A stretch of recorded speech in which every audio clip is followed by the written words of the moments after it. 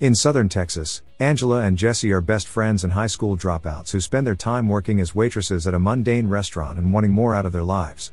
One day, Angela surprises Jessie by purchasing a trip to Galveston so they can spend Jessie's birthday at the beach. She uses their rent money to pay for it and arranges for both of them to do extra hours at the restaurant to make up for the money they spent on the trip.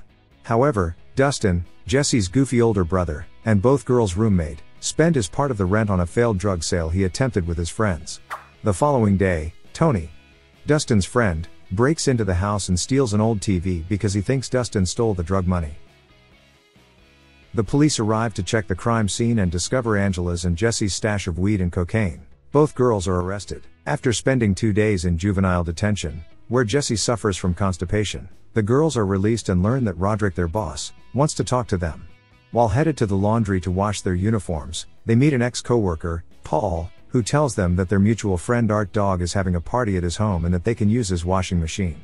At the Art Dog's house, the girls try to remain sober but eat cannabis cookies by accident. They arrive high at their job, and Roderick, even though he cares for both of them, makes the tough decision to fire them. With all hope lost, Jessie comes up with the idea of convincing Brandon, their other roommate, to let them take the money from the cash register at the sandwich shop where he works, and then tell the police he was robbed. At first, Brandon doesn't like the idea, but he accepts when the girls promise to have a threesome with him, a promise they do not intend to keep. At that moment, a disguised Dustin and his other friend Ryan enter and try to steal the money to recover what they lost in the drug deal. The girls immediately recognize them and admit to Brandon they don't have enough money to pay for rent. After the boys leave, a terrified Brandon admits that there is only $50 in the register, that the rest is in the safe, and that he does not have the key.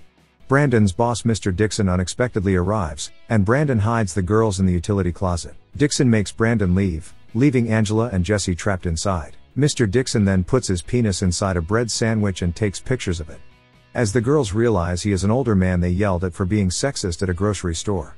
Suddenly Jessie starts having cramps due to prolonged constipation and defecates in a bucket. Angela, feeling disgusted, opens the closet door and vomits on Mr. Dixon, who passes out on the floor. Relieved that he is still alive, the girls check his phone and find out he is sexting with a woman who is not his wife. They decide to use his key to open the safe, take the money and leave a message telling him they will show the pictures to his wife if he reports them to the police.